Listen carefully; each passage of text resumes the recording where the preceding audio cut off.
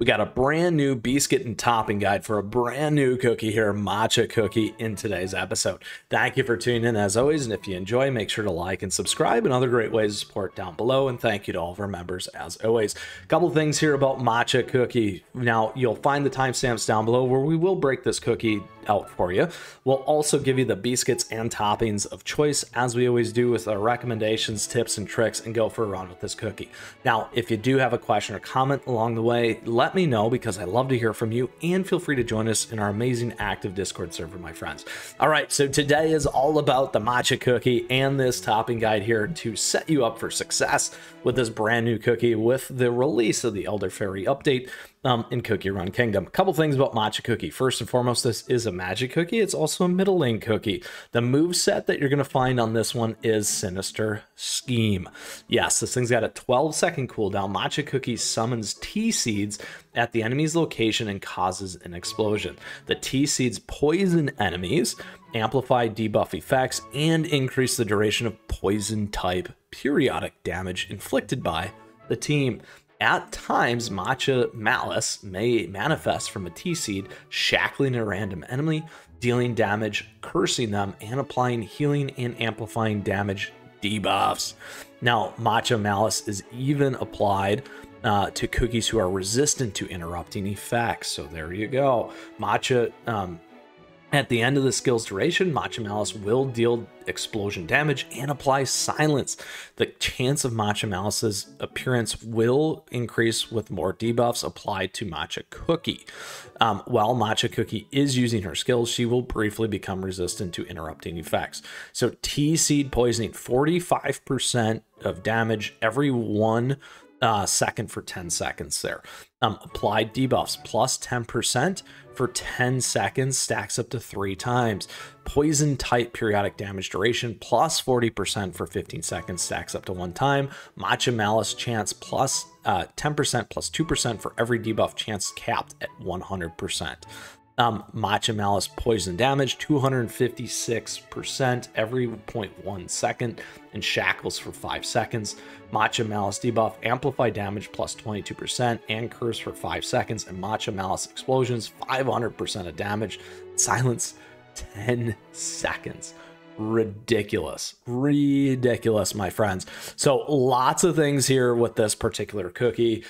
Lots of damage, great in your poison teams, elemental types, and on top of that, that silence is crazy.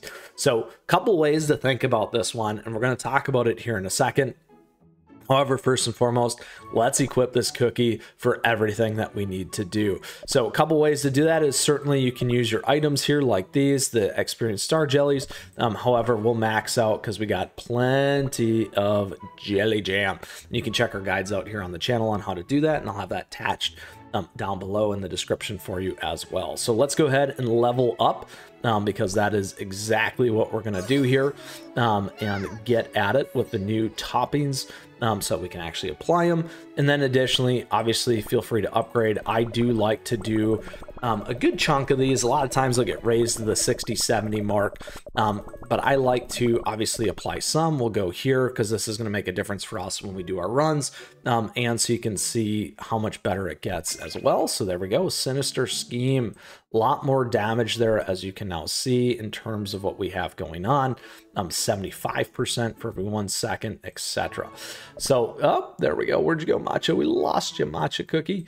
So those are all key pieces to this cookie and how you level it up, those kinds of things as well. We got to go find you. Where'd you go? You disappeared on me, Matcha. There you are. First and foremost, though, let's talk about the Beascuit. Now, there's a dual-pronged strategy always when it comes to the Beascuits and toppings. We'll talk through some of those things for your considerations. First and foremost, you definitely want to put a Beascuit on this cookie. So let's go ahead and we're going to snag our Frost Queens one here, and we're going to equip it. Boom. Let's go ahead and do that. Now, a couple things. Legendary Zesty Beascuit, first and foremost. Second, you can always attune to make these things better. You can reset all those fun things. We're going to leave it as is for us today. And then obviously leveling up, getting this to the max is going to make a huge difference to you. Like this one here, level 20, attack 20%, HP 25%, which certainly can be a part of your strategy as you to your biscuits and toppings.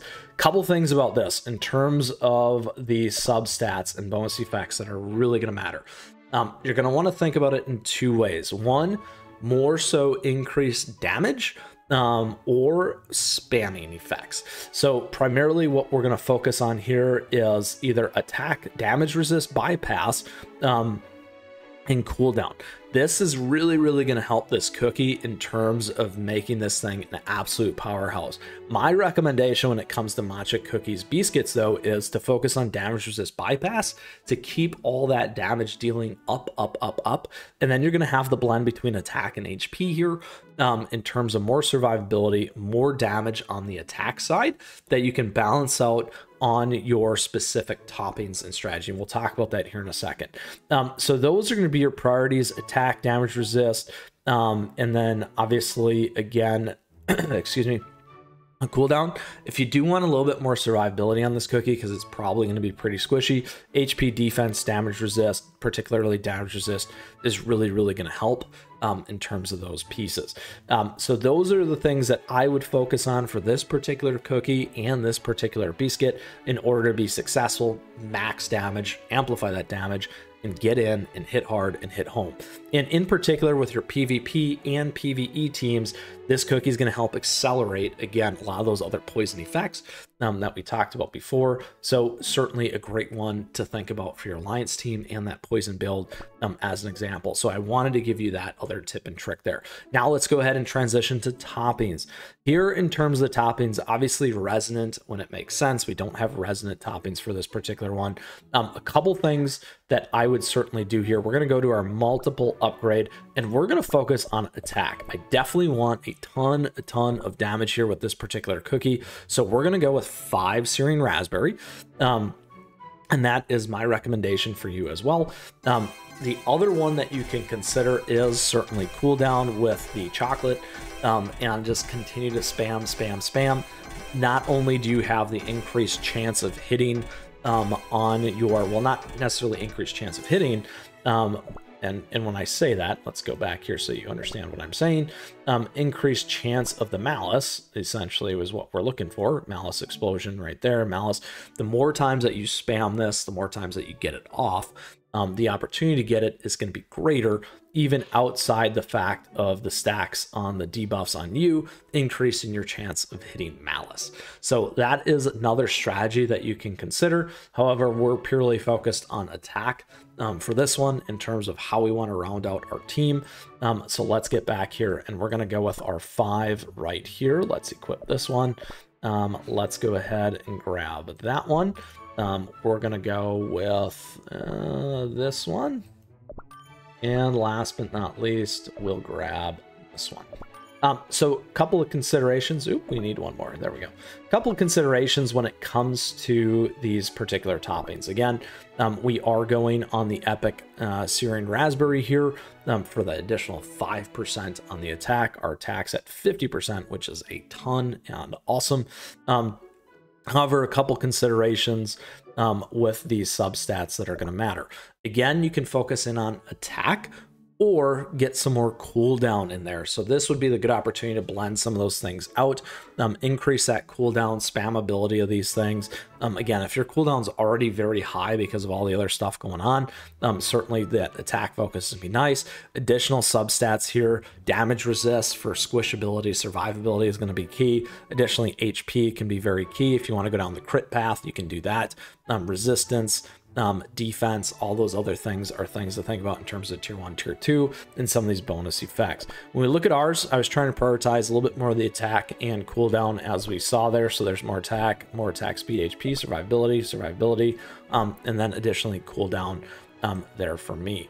Now, a couple things as always, in case we do get resonant for this one, you can always blend as well, so you can think about that, some resonant toppings, those things. And I know some players do like to blend other things with, so you could also blend in some of the cooldown. However, I'm recommending again the raspberry set for pure raw damage, and again versatility, whether PvP or PvE, and depending on the cookies that you have with this one. Certainly you can always build out some of those other 2 and 3s in order to fit the need of what you need to do with Matcha Cookie here. So that is our biscuits, that is our toppings. Let's go for a run with Matcha Cookie here, as we like to do, and we will certainly go into hard mode here. 829 is the one we do like to run, as always with our boss. So let's get into it here because we like to take down the Labyrinth Tactician. And here we go. If you've seen our White Lily Beascuit and Topping Guide, you can absolutely do that. In the meantime, though, down below, we will have all the other topping guides available to you in our playlist. You can check that out. I think that's certainly helpful for you, and we always recommend those things as well. And like I said, the experience guide as well. All right, here we go. 260 versus 260. We'll see how this goes with Matcha Cookie, my friends. And you'll certainly see here the first kickoff is 3% or 3-second cooldown. Here is the poison damage effects. We're down to an 8-second cooldown for mine, so we were able to knock off 4 seconds. Certainly getting more of that in there. This cookie is a little squishy, as you can see.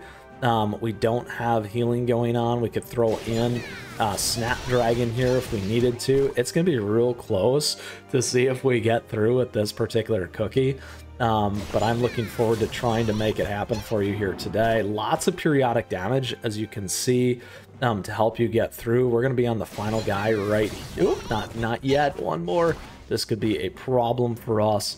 Can we survive the nail biter for us here today? Let's see what we got. There we go. Against the big boss, we need this stuff to hit. Uh-oh, uh-oh, uh-oh, uh-oh, uh-oh, uh-oh. Oh, it's gonna be so close. Oh, we did it.